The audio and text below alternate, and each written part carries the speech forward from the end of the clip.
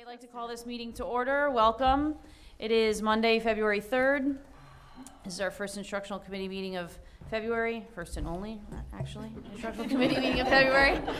Welcome. Our first order of business is to accept our minutes from January 7th, 2020. Is there any discussion? I just gave the clerical corrections to the appropriate individual. Excellent. Thank you. Any other questions or discussion on the meeting minutes?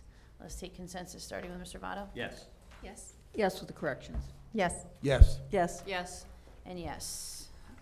So those are all set. So our next order of business is a presentation regarding hosting students from Strathmore Secondary College in Australia from March 29th to April 5th. Hi, everyone. Hello. Nice to see you. We are proposing an opportunity to host students from Strathmore Secondary College in Victoria, Australia. This past summer, Wallingford students from Lyman Hall and Sheehan, along with Dr. Menzo, Mrs. Latour, and 2 building administrators, traveled to Australia. And one of the highlights of the trip, for sure, was visiting Strathmore Secondary College and getting to see their VSEC station, which is housed on the SSC campus.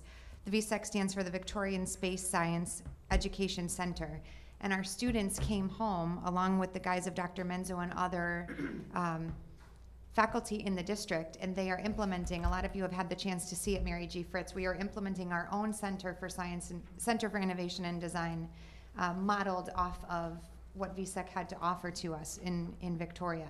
So through a grant application that they were just awarded recently, they are hoping to travel here to stay with our 8 students and view our STEM programming, get a chance to look at our curriculum, experience a lot that we have to offer here in terms of science and innovation.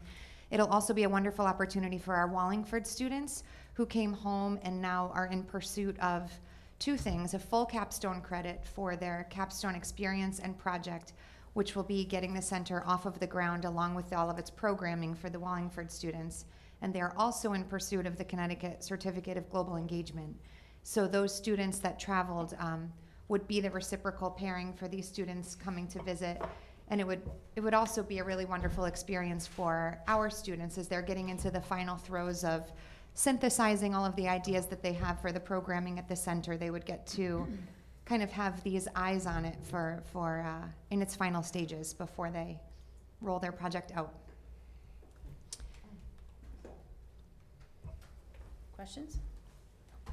Just prior to this meeting, Kim and I Skyped with the staff, Michael, who you've all met from VSEC, and the teacher that will be joining them on the trip as well. And then the principal of Strathmore Secondary College will also be coming, Jill. So they'll be coming. We're looking to do district days where the students will be in class, but then we're also looking to go to a large business campus along the coast of Connecticut to have the students experience some science activities and STEM career opportunities on that day. Mm-hmm. And then we're going to do a tour of downtown Wallingford. We're going to have them meet the mayor. We're going to go hopefully to the Silver Museum if Mr. Ross can assist us with that. And then have a little time, maybe a tour of the cemetery, things like that. Mm-hmm. And then of course have them go to Ag Science, hopefully have them go to Cook's Table for lunch. And have them experience the Ag Science Center, because they were so impressed by that. The staff that came over from Australia were extremely impressed. And then they're going to spend a few days in New York. They're going to on some tours on their own. So they're going to the United Nations. They're going to the Australian mission or consulate, so to speak, and maybe trying to help them organize a game at Yankee Stadium, of course, because they have to go see a real baseball team. A real baseball team. One that doesn't cheat or have a manager that used to cheat. Yes. Here, here. Sorry. Any other questions? Nope. Oh, this is Sounds exciting. great. We're not taking consensus or anything on that. We're just. No, it's just a presentation. Okay, so thank you, Kim. Do you want to talk about Germany? Is that you? Yes. Kim, do Okay. you want to use the podium? Would that be easier for you? No, it's okay. Thank you, Just wanna though. make sure. Our second item tonight that we're proposing is the opportunity to travel to Muttlangen, Germany. This is an exchange that will be in its 6th year, which equates to 3 full cycles for our students. We have hosted, traveled, and last school year we hosted students from Franciscus Gymnasium for the third time. This is a wonderful opportunity for our students that study German with Mr. Fleischman at Sheehan, who's retiring this year. So we're a little bummed. Bet you he isn't. He's not bummed. No. The cost of the trip is inclusive of the Allianz Global Insurance, which is what you as a board decided a few years ago would be an understanding that we would always purchase that, essentially cancel for any reason insurance. It's also interesting to note that the principal of Sheehan High School, Mr. Zacco, will be going on this trip if it's approved. And there are some wonderful academic opportunities for our students. So obviously what they will gain with the German language, through input and output with the language, they will gain a deeper appreciation of other cultures in the world. And there are two kind of influential academic pieces that Mr. Fleischman has worked to put into place here for them. They'll be journaling throughout their experience, and some of the prompts are listed here later in the, I think they're on page 5 or 6, that the students will be journaling about their development as a global citizen, and we'll be evaluating that journal experience based on the majority of the transferable skills that Wallingford has defined as paramount to our students' success here. The other large piece that he's put into place is an inquiry-based research project that will start here in the months before the students travel, and it centers around a green energy company that is in the town that the students will be going to. So they will research the company and kind of develop a question of theirs that they hope to answer while abroad, through experiences with the company and surrounding the company. And Mr. Fleischman has set up a roundtable opportunity for the students with the company managers towards the culmination of their stay, where they'll get a chance to really kind of put their questions into action. And we outlined some possible topics for what they might research, but the onus will really be on the students in terms of what speaks to them about the global challenges that are faced by all companies, about the personal and public identities, contemporary life, science and technology. So the students will sort of chart their course, and we've identified the transferable skills that will be used to score that academic expectation while they're there. So I would love to invite Mr. Fleischman to tell you a little bit more about the fun parts of the trip.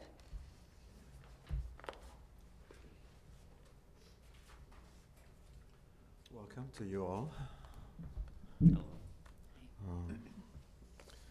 Well, this has been a nice journey. We started this about 6 years ago now. It came through a very innocent email exchange. A parent asked me if we're interested in that activity, and then we were lucky enough to have very nice counterparts on the German side, how they responded to us. And I think overall what makes this program such a wonderful experience for the students and the parents so far is that both communities are very compatible. Like the socioeconomic demographics are very similar, and it's definitely a very safe place where we go. And it's at the same time very entertaining. There's a lot that can be done. So I'll guide you a little bit through the itinerary. I don't want to take too much time, but since it's my last appearance in that sense, so I might as well kind of round it off a little bit.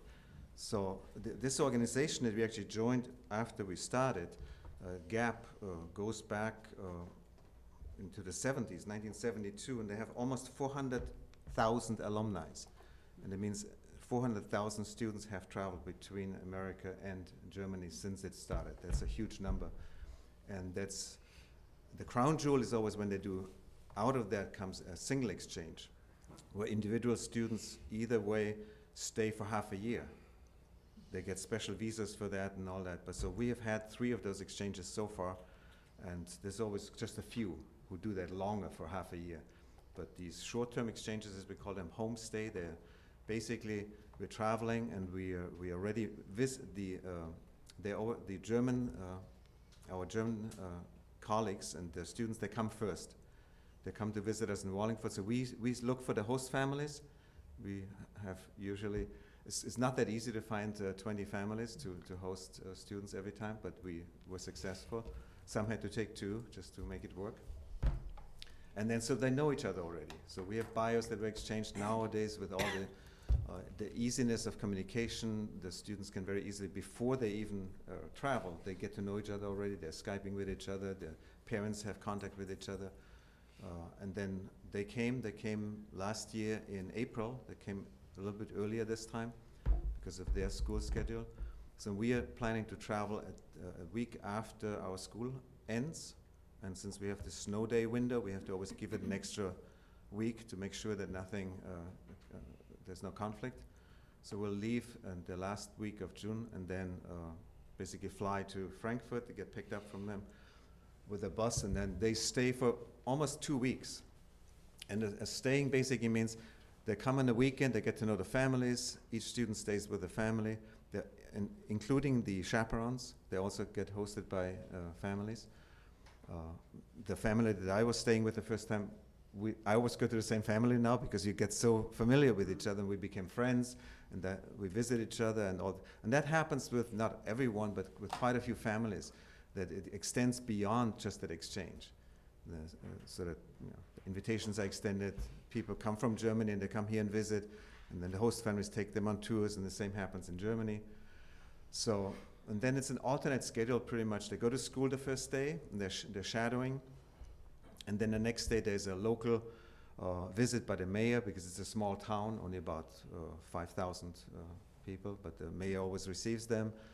It's a young woman actually, and she's already in her third experience now too. She looks forward to it. And actually, my vision is we were fortunate enough to host the principal this time. The principal of the school came as a chaperone, and our principal of Sheehan High School will also go as a chaperone this time, which is a wonderful situation. I'm very happy about that, and my goal is to actually encourage the mayors to do the same thing as the next round.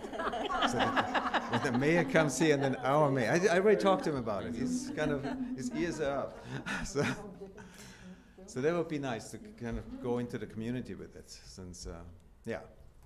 And then they do excursions, local excursions. They go to Rothenburg up the Tauber, which is a romantic city, just lovely. It's just so wonderful. Everybody falls in love with that. It's like Heidelberg, something like that. And then we go to Stuttgart. Stuttgart is a regional commerce center. Mercedes-Benz, Porsche have their museums and headquarters there. So that's an exciting place to visit. And then after this 2 weeks, going to school, having local excursions, then we kind of concluded, and then we'd go by train and travel to Munich and stay there for a day and kind of walk around Munich and see the city to some extent. And then to take a night train to Berlin and stay for 3 nights in Berlin. Berlin is the capital, as you probably all know, and there's a lot to see there, including some of the getting in touch with some of the bad history of Germany, and Nazi Germany, and also the time when East and West were divided. So it's a very historical experience. And I lived in Berlin when I was actually still living in Germany. I lived in Berlin for 3 years while it was divided. So I can give a lot of pretty interesting comments and give them a tour about that. And yeah, so that's kind of what happens. And then we go back, 2 long train rides. And then this time we're flying back, hopefully from Berlin. We don't have to do another trip with that. So it's embedded in this organization. They actually sent us a certificate, just that you know it exists, from the State Department.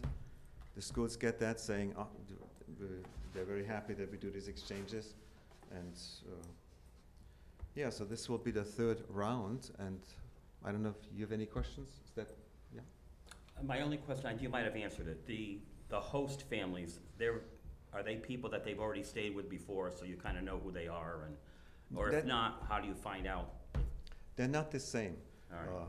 So every time there's a new, so when we host them first, we go and we find out who is interested to host. You are not required to travel, but most of the ones who host also travel. But there's not 100%. Some want to just host and not travel. We had a few this time. And then those who come, in Germany, they get vetted, just like we do. We have to call 2 or 3 people that they know, references basically, okay. And we check them. We have to make those calls, and they do the same thing. Okay. And then when the vetting process is concluded, then they are allowed to come. But they also have to they have to sign that they are also willing to host on their side. Right. They have the luxury, they have 80 applications, and 20 can come. In our side, it's not quite the same, so it's a little bit What more. was the name of that romantic city again? Rothenburg. Rothenburg. It's Rothenburg. So Rothenburg. It's very famous. Heidelberg, some people have heard maybe. Yeah, That's it's right. very similar. They're in the same. Yeah, it's like a fairy tale kind of city. You walk Well, I around. speak Yeah. German, I guess. Ms. Yeah. Castelli? Go Just ahead. I gather do they go school year-round in Germany? No, they have vacations, just like we have. Just the distribution of the vacation is different. Their summer vacation is only 6 weeks, so that's shorter. But then they have a longer winter vacation, and they have just altogether the school days are almost the same. So Oh. it's a total number of days, but how it's distributed is different. Yeah. Yeah. Thanks. Ms. Levesque? All right, I'm going to, I'm sure mispronounce this. Your excursion on page 11 to Neuschwanstein Yeah, that's the- Castle. Beautiful. My understanding is that's some kind of a wildlife preserve as well. They have a lot of different animal life around the castle. That's possible. I'm not in particular familiar with this because I've only been, the only time I got there was last time on a visit. And, you know, it's shameful for a German that you've never been in those places. It's that famous castle that Disney used as the model Mhm. for his, inspired for the Disney castle. That's the, you see pictures of it. And, yeah, there's quite a few things that are attached to it. You know, Mhm. the main thing is the castle, but there's other sites that are interesting to see there. And I don't know specifically about the wildlife, so. I can comment a little. I Oh. was there 2 years ago, and you have the option of like walking up to the castle, and then there's a town at the bottom and a lake off to the side. But there was no mention on our tour of there being a preserve nearby. But it is, there is like optional path or I whatever. think they do have quite a lot of very indigenous wildlife that they encourage it is in folks the forest. Right. And to as see. you see from It's pictures. yeah, it's Yeah. a very scenic, it's a hiking area. Yeah. In fact, I hiked it for a whole week. There's a beautiful hiking areas in the Alps. Basically, it's Austrian Alps. Germany has a little bit of the Alps, but Austria has the big chunk of the Mhm. Alps. And it's a beautiful hiking area. And yeah. It sounds like it's going to be a wonderful opportunity for our students. Yeah, and I think it's that's what it's about. That the students make these connections with each other. I mean, I have some students in my classes. They talk to each other every day, and others they talk to each other maybe every other month. It has the whole range, right? But some of them are really connected, and because it's so easy nowadays to really they use YouTube. It doesn't. And no one's saying YouTube. WhatsApp. It doesn't cost anything. So they do FaceTime. They do all these things. So, yeah, it has changed. Technology has changed how they interact with each other, but it can vary a little bit from family to family. But so far, it's been what I enjoyed most is when I see families then visiting each other and extending the invitations, and at least 4 families in each trip, where the families kind of joined the student and they picked them up. They didn't even let them come back, and then they toured with the hosting families, and they gave them a tour for a couple of days, or went to Italy, or whatever they wanted to do. You know? So that's fantastic when that happens. Yeah. Any other questions? And I have to say, we have a pretty good budget. From what I know, we're almost half of what all the other trips cost. But for $1,600 for That's 16 days, That's amazing. most of the other trips are like $3,000. Wow. And they're sometimes even shorter than that. So Judy Gallagher is helping us to get good. We basically have the big expenses, the flight, because we have no choice. It's high season. The Germans pay much less than we pay. When they come, they pay like $800 for round trip ticket, and we have to. This year probably it's going to be $1,100. So that's the main expense. Yeah. But it's still wonderful, and I look forward to it. I think last year, I have to say this briefly. It's a bigger topic, but this little town of Mutlangen, where the high school is located, became nationally known when I was a teenager. It was in the news every day because the Pershing 2 rockets that the Americans deployed in Germany were situated in Mutlangen, in that town. So the Americans had a huge base there. And the peace movement protested against it. They blocked the highways, they blocked the railroads, the Nobel Prize winners. But when there's a whole museum dedicated to this, what happened in the 70s, basically. And so to be there, so so with Mr. Andresen last year, we had the idea to say, we're going to try to find some of these eyewitnesses from that time. And our students had to prepare, they had to read a lot of materials to become familiar with what happened there. And then actually we ended up having a panel discussion with some of the participants, the mayor from that time, the protest leaders. So they hadn't seen each other for a long time. We invited them all and had a panel discussion about reflecting on what happened at that time. I mean, it was fantastic. Yeah. That's great. Any other questions? Let's take consensus on our trip to Germany, starting with Mr. Votto. Yes. Yes. Yes. Yes. Yes. Yes. Yes. Yes. Yes. Thank you very much, Mr. Fleischman. Enjoy your And if we, I was gonna say, good luck on your retirement. Enjoy your retirement. We don't see you Yes. again. Our next order of business is grade 11 American Literature. Killers of the Flower Moon, the Osage Murders, and the Birth of the FBI. Good evening, Carrie Laudadio, Secondary Humanities Coordinator. And I have a copy of the book if anybody wanted to take a look at it. Thank you. So this is a title that we're proposing to add to our grade 11 American Literature and AP Language and Composition book list available for teachers to use. This is a nonfiction piece written in 2017 and has all of the appeal of a fiction that wrapped into nonfiction. I am almost done with it, and it's absolutely riveting. It deals with greed, racism, murder, all in the backdrop of 1920s, right around 1920.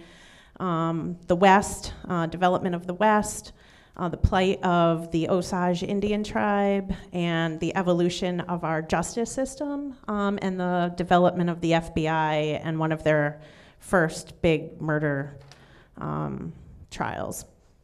So we're continually looking for ways to infuse more nonfiction in, high interest nonfiction. So this title was one that the teachers would like to add. I don't know if you have any questions. Questions?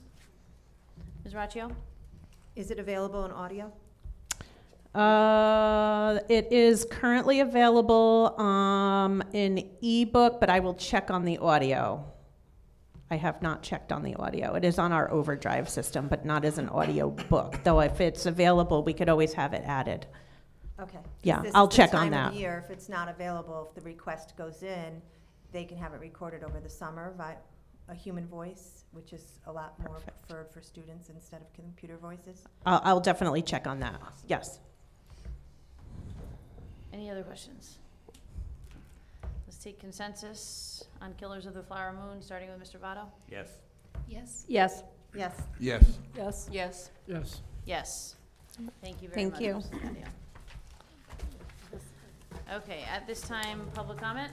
Any comments from the public? This meeting is adjourned.